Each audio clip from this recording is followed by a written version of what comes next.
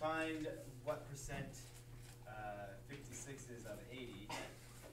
80 over 56 would be incorrect. What are we finding? If we do 80 over 56, what percent are we finding?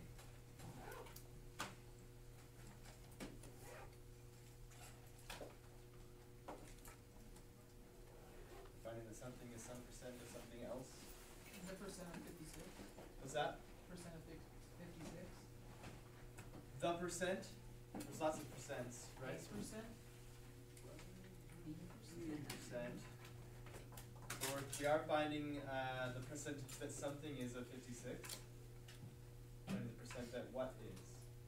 If you were like rewording the question, would it be like what percent of 56 is 80? Right, yes. If you reword the question, that's what this would answer. If that were the question, this would be the answer. 80 is 143% of 56. Okay. What about his answer should have tipped Corbin off that something was wrong? There's his answer. What about that tells him that he must not have found what this was asking for? Yeah, Ethan? Because it's more than 100. It's more than 100. How do you? Why would you say that it should be less than 100? Because it's out of 100. Out of 100, not necessarily. It's asking what percent of.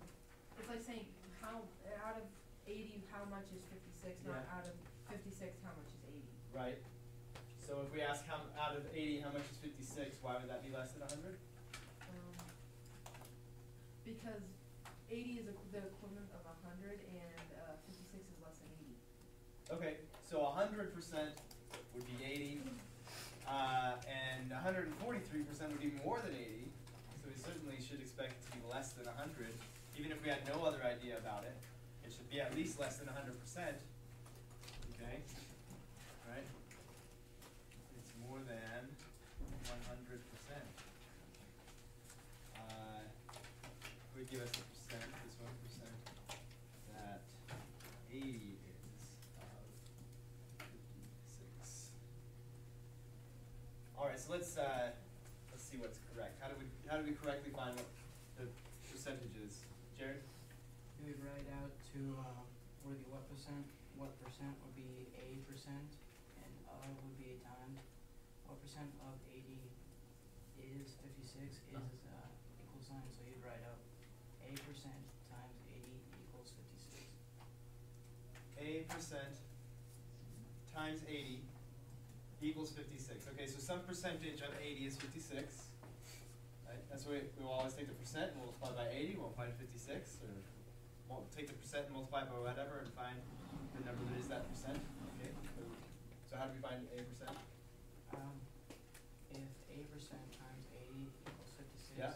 56 divided by 80 should divide by 8%. Great. Equals, what does it equal? 0.7. 0.7. So we get 70%.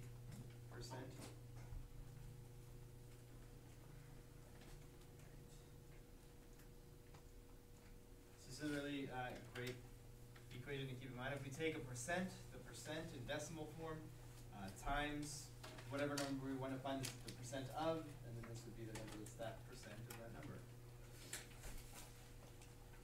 We can use that and rearrange it to solve any of these percent problems. Okay, so Ramona has tried to solve this problem. 7 is 28% of what number? So 7 is 28% of some number. What is that number? In her work, what has Ramona found? So I want you to write that down. It's just a few words, probably. When she does her work, when she does 7 times 0.28, what did she find? As far as percents go.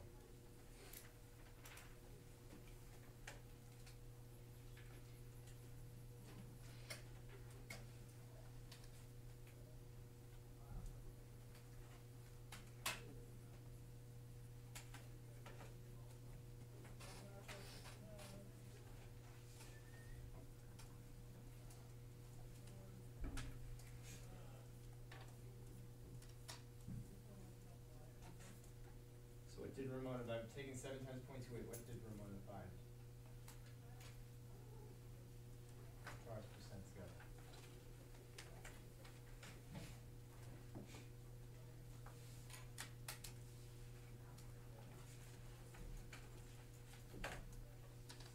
found a percentage of something, what percent did she find of what?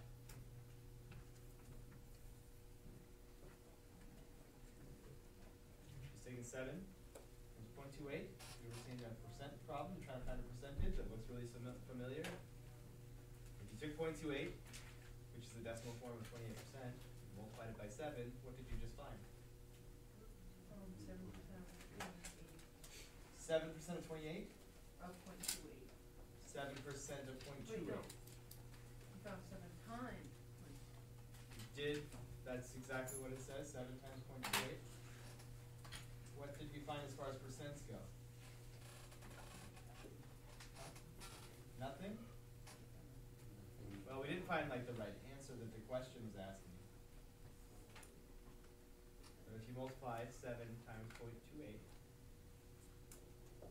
have just found.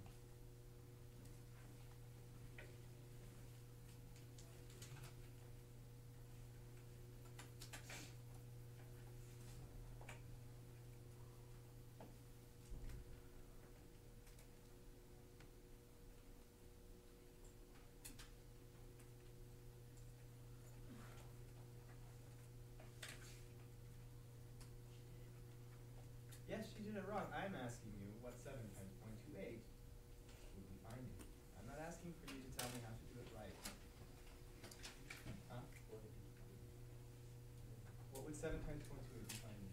She did not find the answer. She did not find the number that 7 is 28% of. What did she find? No, she did not find the right answer. She found the wrong answer. What did she find, Jared? What she found was the percentage of 0.28 from 7. 28% of 7. That's what she found. She found 28% of 7. So 28% probably, and 7, and multiply them together, because it's a really common thing to do with percentages. When you want to find percentages, you multiply the decimal times the number, and there you go. But what she found was 28% of 7. That's what 7 times 0.28 will tell you, 28% of 7. 28% of 7 is 1.96. If you had $7 and you were to give me 28% of that, you would be giving me $1.96, 1.96.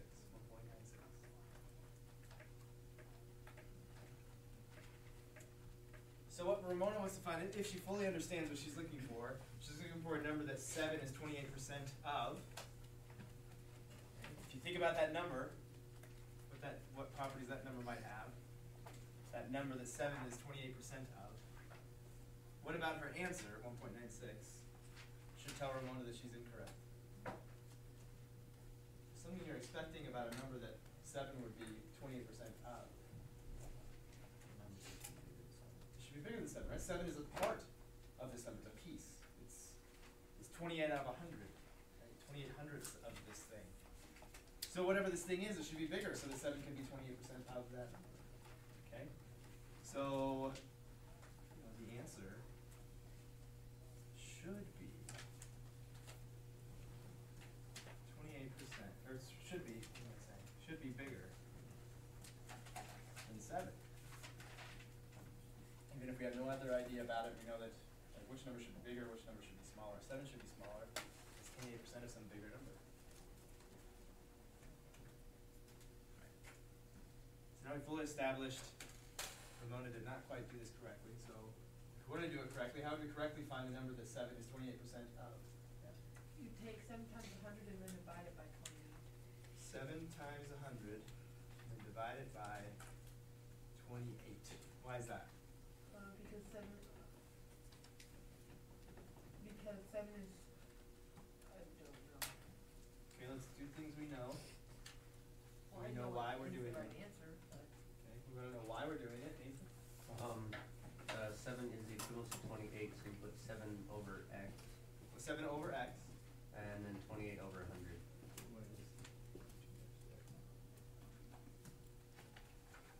So 7 is to some larger number as 28 is to 100. Exactly. Okay. And we're going to get x by itself. How do we do that? Yeah. Divide by 7 on both sides. divide by 7, okay, so multiply by 1/7. That's good, that will actually cancel that 7. So, and this cancels with that, we get 4, right, 4 over 100, yeah? And Equals, simplifying is 25. this is 25? Oh, I'm sorry, never mind. I didn't know what I was saying for a second. You're good, just continue. Well, we did cancel out this 7, right? Yes. What's on this side now? Just x. Just x is on this side? 1 over x. Is that x and 1 over x are very different, aren't they? Yes. Okay, but we did get 1 over x equals 100 Yeah. over 4.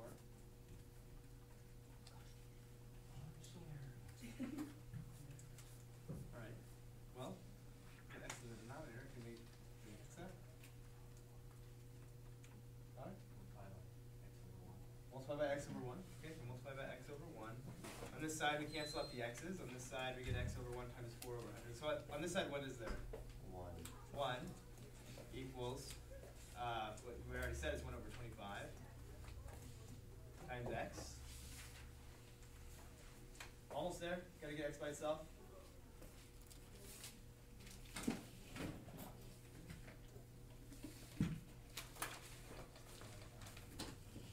Divide by 1 over 25.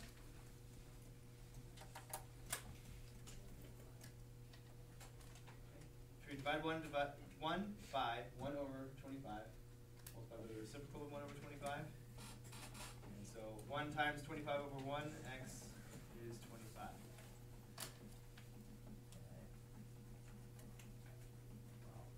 In all honesty, that's a whole lot of stuff I wouldn't do, but it was all correct.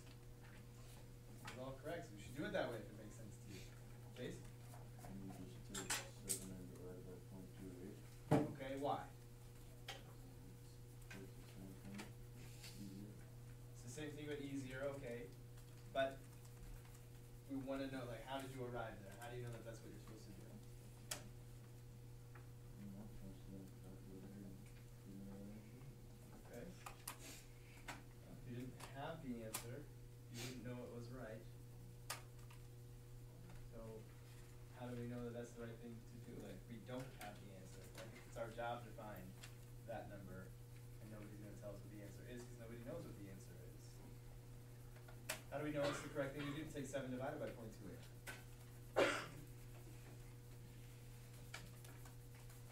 Jared? Like the last problem, if it's, Like the last problem Jared said, yeah? We'll do that one down here. So like the last problem, it's what? if 28% times a is 7, you take 28, turn it into a decimal, and if 0.28 times a equals 7, 7 divided by 0.28 would equal a. So if we wanted to find 28% of a number, which is this, that's what it's saying, 28% of what number? 28% of what number is 7? 28% of some number is 7. So if we want to find what that number is, it's being multiplied by 0.28. So we divide by 0.28. A equals 7 over 0.28, which is 25.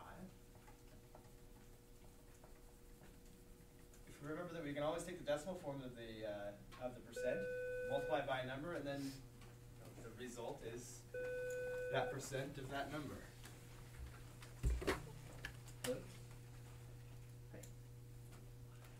Yeah.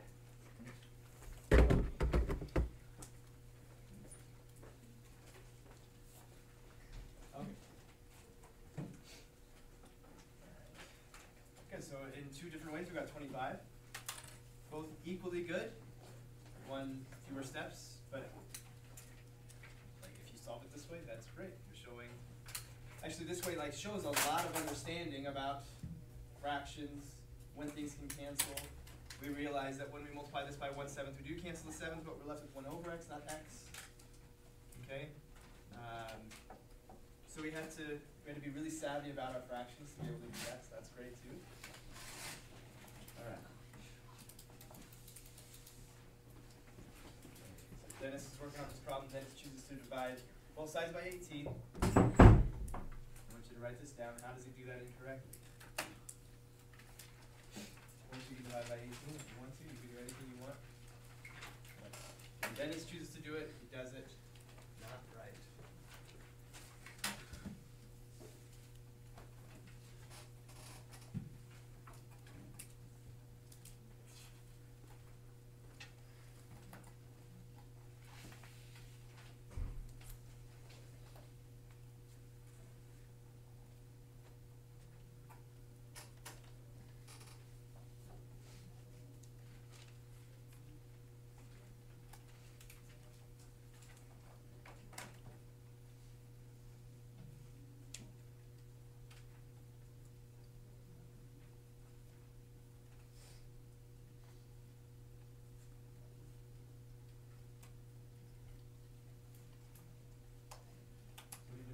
18, what does he do wrong? Get it? Is he supposed to divide 18 by 2y as well, or? Like I think you meant what I was thinking, but said it kind of funny. You want to say it again?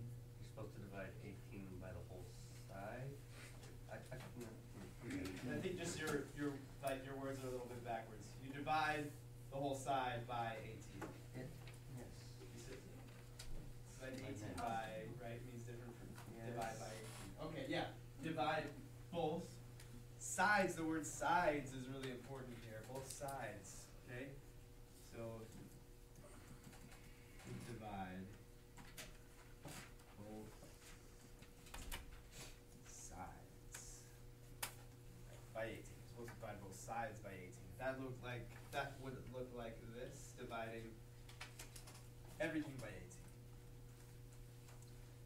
So let's go ahead and do that. We'll just move over here and we'll do what Dennis tried to do, but we'll do it correctly. 18x over 18 minus 2y over 18 equals 26 over 18. X minus y, 9, equals, simplify this, 13 over 9. Almost there, x is almost by itself. What do we do to get x all the way by itself?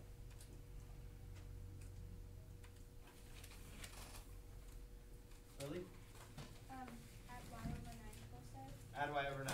Just x is almost by itself, it just has this minus y over 9. So if we add y over 9, negative y over 9 plus y over 9 is 0. And we have x plus 0 over here equals 13 over 9 minus, no, plus y over 9. Can we add these fractions together? Yes. How do we know that we can add these fractions together? They have common denominator. Common denominators, that's what you need. And 13 plus whatever y is over 9.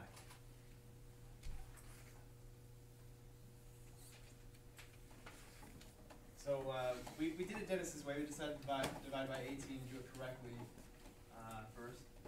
If you were to approach this problem, would you start differently? Would you do something else differently to begin with? All the way back to the beginning, 18x minus 2y equals 26.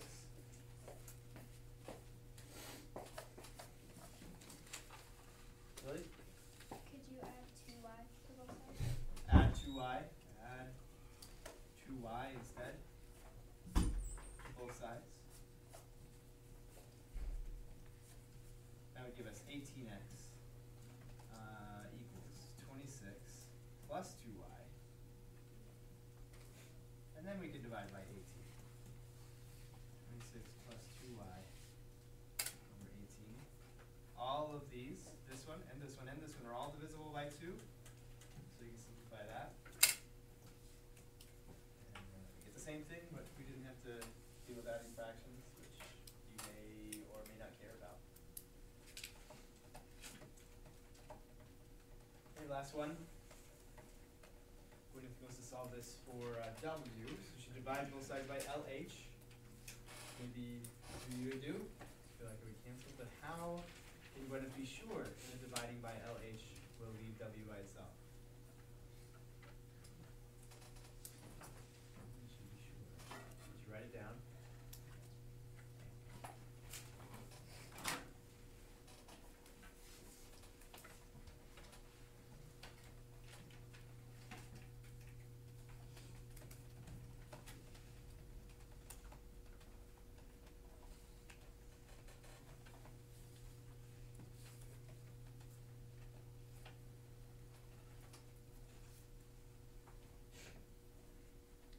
Cameron? Because she's getting rid of L, H, and A over 7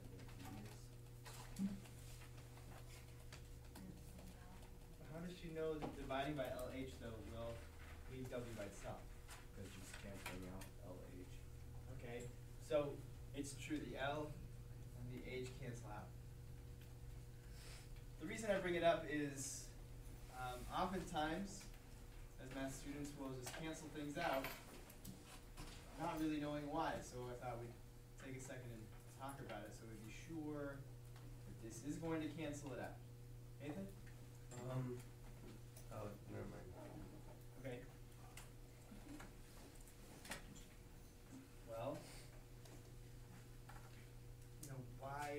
Why do things cancel each other out? This word cancel we use really vaguely, because if I take, say, LWH divided by LH, I say that L cancels L, right? Because L is in the numerator and L is in the denominator, and so they cancel each other out.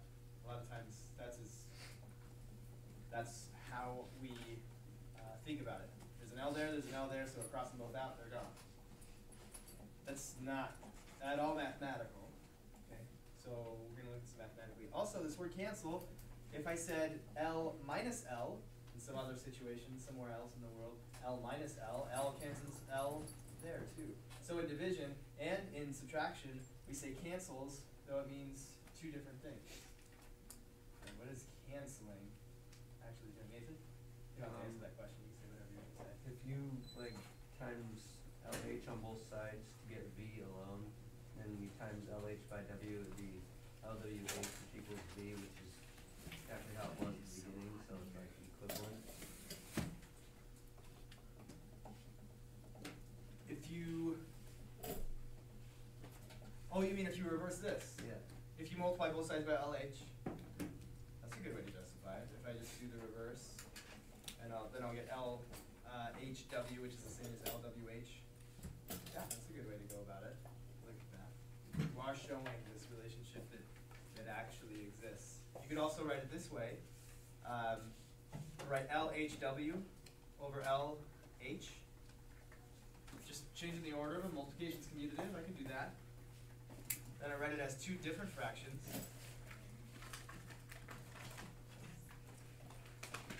If I multiply these two fractions together, will I get this fraction? LHW over LH.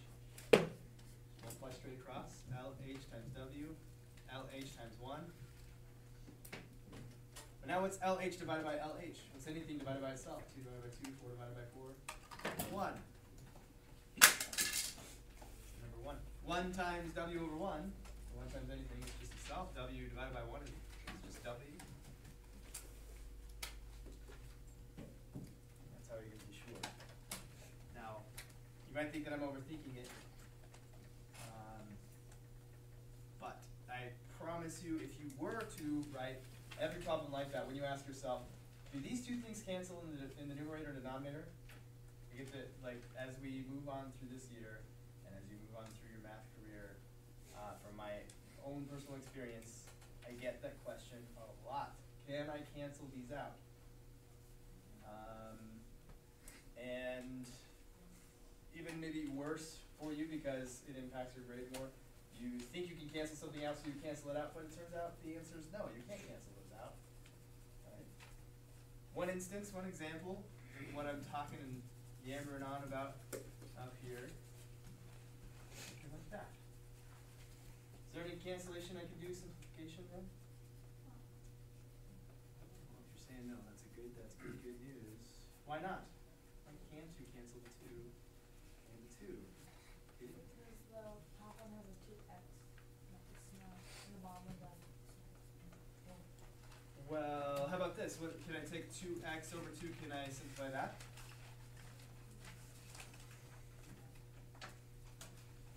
Why not? Hmm? Into 1x? You divide the 2 by that 2 and get 1x?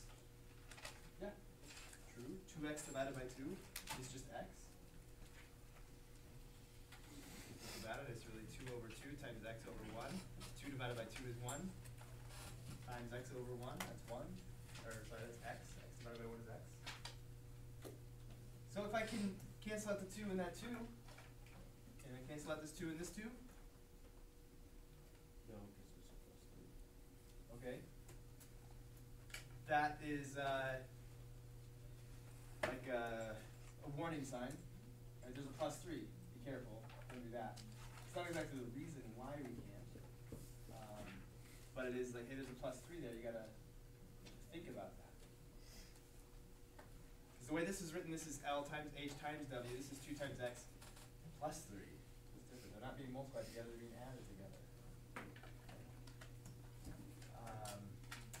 Talk more about that at another time. But while we're still on pretty simple examples,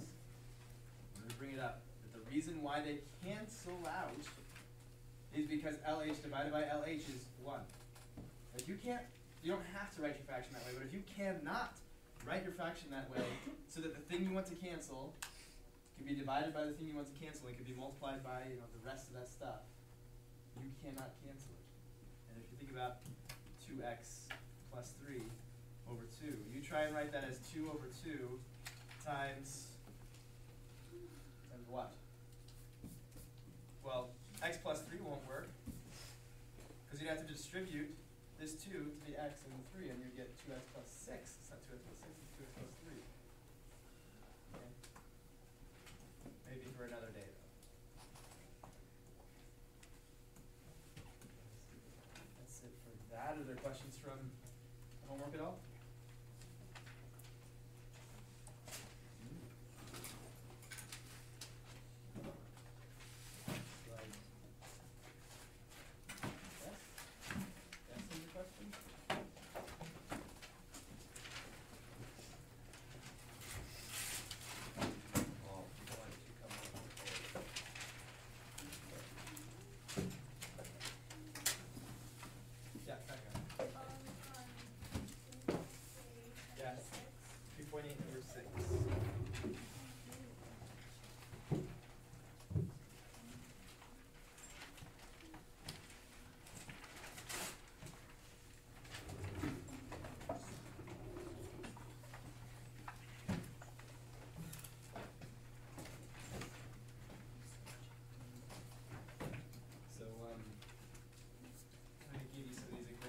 Unfortunately, the directions are kind of weird, so let me explain what they mean. So first they give you this equation, which they call literal, because there's letters all throughout. There's not numbers here. It's all letters standing in place of numbers. That's what they're calling a literal equation. They're saying solve the literal equation for x. Get x by itself. So we'll do that first, and then we'll worry about what it's talking about after that. We're going to get x by itself. How can we get x by itself? Ethan? Multiply by a. Multiply a fraction by its denominator. The denominator cancels out, so if you multiply this fraction by a, the a's cancel out. Multiply the other side by a, x over 1, x. You get b times a across the top, the numerator, over c. So we solved it for x. Not too many steps involved there, just one step. So what it's saying is, any equation that's like this, x divided by a number equals a fraction, another number divided by a number, then whenever we see an equation that's just like that fits that pattern exactly the same, x divided by a number equals a fraction, x divided by a number equals a fraction, then by doing this we've essentially solved all equations that are like this. And we can follow this pattern, we label all these numbers, and we figure out what those numbers are. Like this one is A, this is B, and this is C. Okay? So we take B times A divided by C, times A, which is 8, C. So when it says use the result of solving the literal equation to solve the specific equation, or the general equation, I think. No, it says specific. That's what it means. Just follow that pattern. Just take B times A over C. So we took B times A over C. And this is 3, 2, 9 over 3.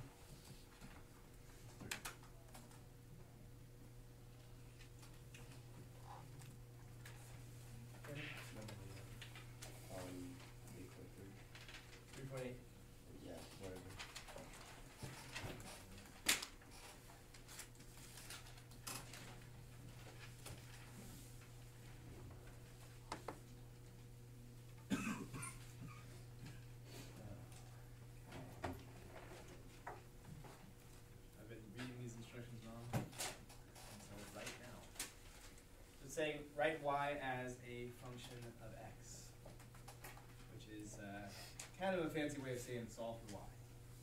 When something's a function of something else, when y is a function of x, it means that y can be found. Like if we have a bunch of stuff over here with x in it,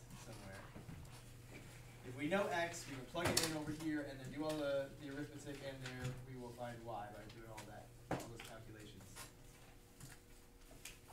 So we're gonna solve for y, not solve for x. So solve for y, how are we gonna get y by itself? Number 11.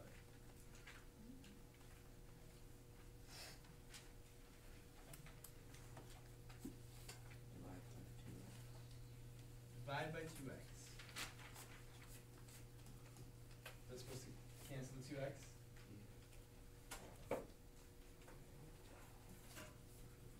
Well, this is what we were talking about just a minute ago.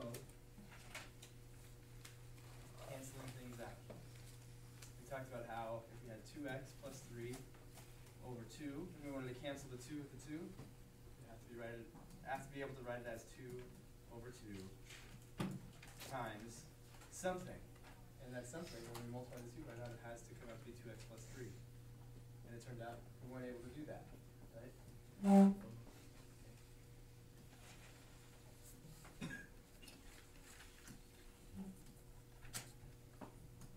Here's the same thing. If I want to cancel this 2x with this 2x, it's because I'm taking 2x divided by 2x. But then, what would I write here? So when I multiply it together, I get this fraction.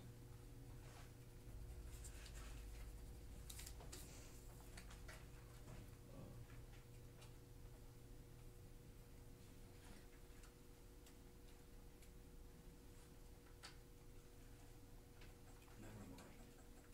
Let's not do that. Okay, well, doesn't seem like 2x is going to cancel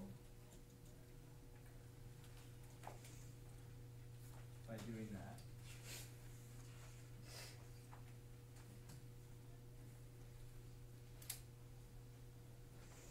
How are you going to get y by itself?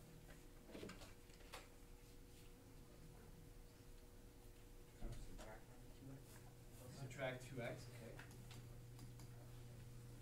So that, write it like this, just to show that it is legitimate. 7 plus 2x, there's that whole side, minus 2x. Can we just subtract 2x from this 2x? Just combine those, 2x minus 2x is 0, so y equals 7 minus 2x. Well, did this 2x negate this 2x? It did, they subtracted, and now is y by itself? It is, so y is good and isolated, y is by itself, solve for y. 33.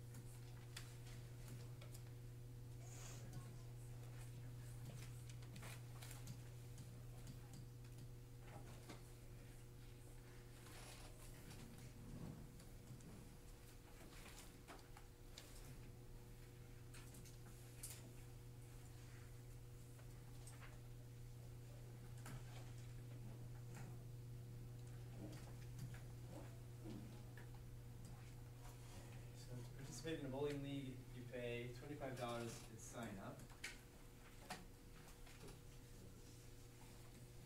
These out. Pretend like we don't see the answer there already.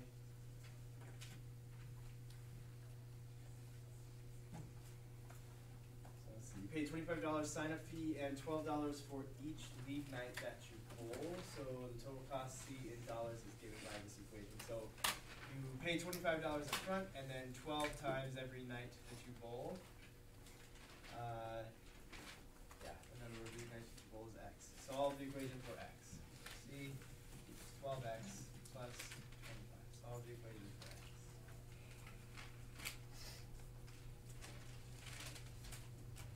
Charlie? Part A, I took, well, you do part A first, right? solving for x, yeah? Okay, I took 25, I took, subtracted 25 on both sides. 25 minus 25 is 0. C minus 25 equals just 12x. And then I divided by 12 on both sides. Divided by 12. 12 divided by 12 is 1. So just C minus 25 over 12 equals x. So we solved for x. Kind of took up all the space. So just move that over. How many league nights have you bowled if you spent a total of $145? 181, 205. So really 3 different questions there. How many league nights have you bowled if you spent $145? How do we do that? Is this going to help us with that? Yes. What does x represent? It represents, the number of nights you bowled. Number of nights you bowled. C represents How much it cost per time. per time. Per like nights. Like Total cost. 145 would be like. How much does it cost per night? 12. $12 per night, right there. $12 for each league night that you bowl. So what does C represent? C. Total cost. Total cost. Everything. All the nights that you bowled plus the $25 that you bowled. Okay. So you spent a total of 145, and you want to know how many nights that was. What do we do? Plug in 145 for C, and that equals, yeah. Equals 125 over 12. No, 120. That'd be 10. And we'll plug in 181, and then we'll plug in 205, and should be able to do that arithmetic very easily.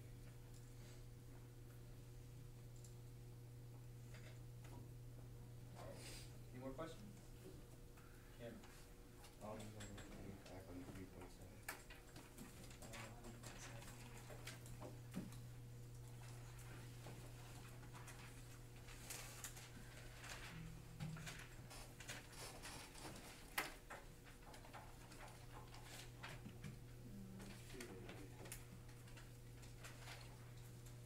So the circle graph shows the results of the radio survey which took, let's see, in which 200 listeners were asked to rate a song.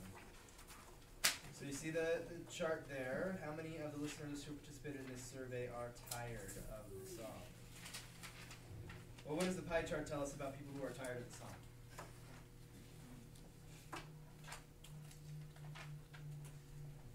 We've got our books open, 3.7, number 35.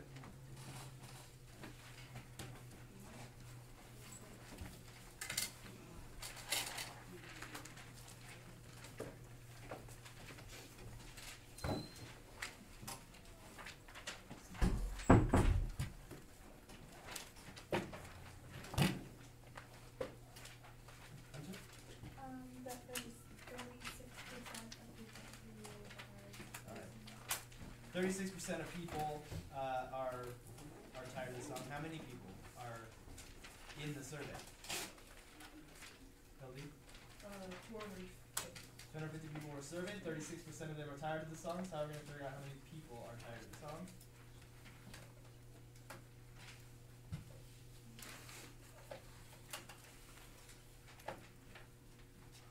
To do 36 over 100 is equal to x over 250.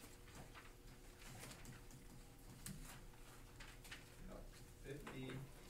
The number of people, like the part of the whole, is 250 as 36 is to 100. We've got a part and the whole, part and the whole. So if we multiply by 250 on both sides, 250 on both sides, 250 times 0.36. Just wanted to write it that way to remind you that you can also take the decimal, right? Move the decimal over twice, so 36%, and multiply by 250, the number that you want to know 36% of. What does that come out to be? 36% of 250? That's how much? 90? 90 people.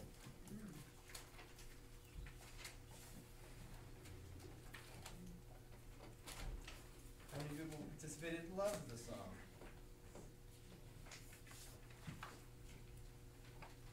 the pie chart tell us about how many people love the song?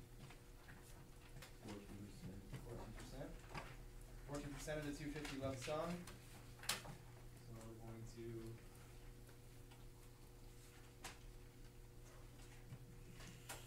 find 14% of 250.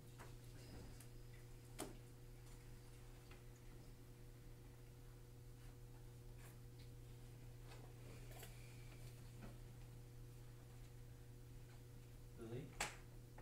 Would you take 14 over 100? Like, again, like equals x over 250. Sure.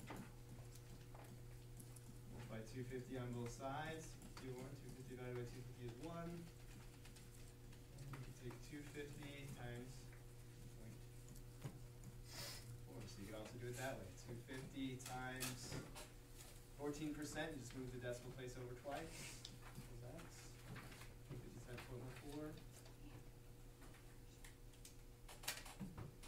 Cameron, this is your question. Why don't you try jumping in there?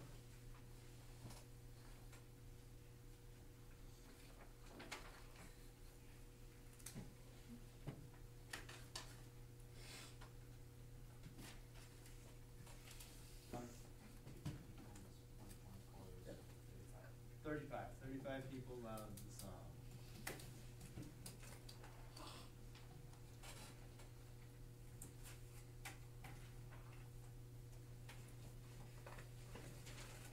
That's the number. I need to go speak with. Class, you don't take notes. That